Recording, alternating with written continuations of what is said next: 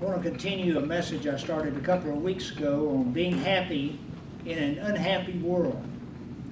And certainly the world is unhappy. All you have to do is watch the news for a little while, or you just have to be around a group of people for a little while that are not Christians, or maybe that are Christians, but they're not active in their faith, they're not attending church, they're not praying at home, they're not reading their Bibles, but they call themselves Christians, and they're unhappy. And I want to talk to you today about being happy in an unhappy world, or being an optimist in the world of pessimists. Now, I know those are big words. I had to look them up in the dictionary, okay? An optimist is a person that looks at things and believes things are going to come out and turn out okay. Yes. While a pessimist is a person that believes that no matter what they do, things are not going to change, and that life is just full of bad luck, and that all they can do is just roll with the punches. I want to tell you a story in the Bible, Mark chapter 9, about a man that was an optimist. And we'll talk more about the idea of how to overcome problems and how to be happy. But all this ties back into what Jesus saw in humanity. You know, Jesus was an optimist. He knew things were going to turn out good. If he knew that things were not going to turn out good, you think he'd have left heaven? You know, if he thought, okay, God, you mean you're going to send me down there and they're going to crucify me and they're going to nail me on the cross, they're going to slap me, they're going to spit on me, they're going to humiliate me, my family's going to reject me, my friends are going to reject me. You want me to go down there? You think Jesus would have went down there if he wasn't an optimist? He said, God, Father, I believe you can do all things. I believe that you can cause me to rise from that grave on the third day, like you said. And not only that, but you can give me the power to cause other people, my friends, that I'm going to be dying for, to be raised again on that last day. Amen. I believe it, Lord. I believe it, Father. Well, I want to tell you about an optimist in Mark chapter 9. Now, this man had a serious problem.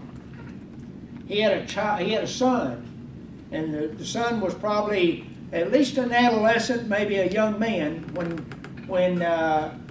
but he had a disease, a incurable disease, a demonic force that somehow invaded his body and caused him to have all kind of issues in his life. And if you don't believe in Satan and you don't believe in the devil, well, just call it some medical term that you can come up with. But the Bible says it was an evil spirit that had indwelt this child, from this young man, from since he was a child. And the man had tried everything to get help for his son. And if your child had a disease, an incurable disease, you do everything in the world to try to get help for your child. And this man heard that Jesus was going to be at a certain location at a certain time. And there was a multitude of people that heard it and that they were there. Now, oftentimes when the word multitude was used in the New Testament, sometimes there was at least 5,000 people there, sometimes 10,000 people. And think of ourselves thinking about Jesus being at the Civic Center today at a certain time, and we knew he was going to be there. We would be there too. And certainly we had heard that he could heal diseases. He could raise, he could cause the blind to see. He could cause people's marriages to be healed. He could cause their children to get medical attention that was impossible otherwise. We would all be there. We would tell our friends. And this group was gathered. And here was a man in the middle of this group. He was an optimist. He said, I know there's going to be thousands of people down there, but I am going to get to Jesus. I am going to get my son to Jesus. I am going to get him help today. Today is going to be the day when God does something special for me and my child. Amen. So he went down. The Lord had just returned from the Mount of Transfiguration with Peter, James, and John. The rest of the disciples were down there. They were working with the crowd there, with the multitude, and God had given them, Jesus had given them the ability to heal. They were healing people and everything, and it was a great, great service. And but there was this man. He had brought his son to the disciples. Says, will you help my son? And they prayed over him, and they anointed him, and they did all things, and nothing happened to the son. Well, the man did not get mad and go home because the disciples could not heal this child, this young man.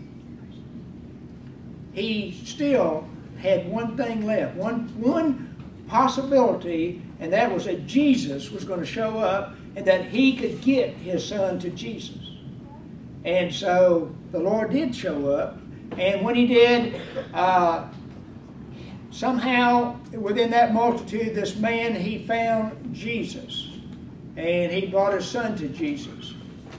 And he said to the Lord, Lord, my son has been sick since he was a child. Crazy things happen to him. He foams at the mouth. He throws himself down. If there's a fire someplace, he falls in the fire. He bites himself with his teeth. There's something wrong with my son, and I don't know. We've tried everything, Lord. Could you please help my son? If you could do anything, Lord, would you help my son? And Jesus said to him, if you can believe, all things are possible to him that believes. Yeah. If you can believe.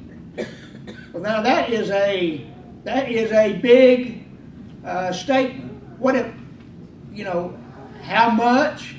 What do you mean? What do you mean by if I can believe? No, the man was an optimist. He looked at things through God's eyes, and he says, Lord, if that's what it takes, I believe. I don't care what anybody else around here says or thinks. I don't care what my boss thinks. I don't care what my family members thinks. I don't care what society thinks. If that's what it takes to get my son healed, I believe. Amen. But Lord, I want to tell you something. I'm just human. I'm weak. And if you will, Lord, help my unbelief. Lord, I do believe, but help my unbelief. And Jesus told him, bring your son to me. And they brought the child to Jesus, and the child just fell down in front of Jesus. And Jesus cast that evil spirit out of that little boy. And the first thing he asked him, he said to the father, how long has this been going on? Maybe that's a question the Lord's been talking to you about in your life, about a problem you've had, a sin or a difficulty or a discouraging situation in your life. Jesus is saying to you, how long has this been going on? How long are you going to keep on not believing? And so he got to this man. He said, how long has this been? And he says, well, Lord, he's a young man now, but it's been going on since he was a child. If you can do anything for us, Lord, please heal my son. And he did.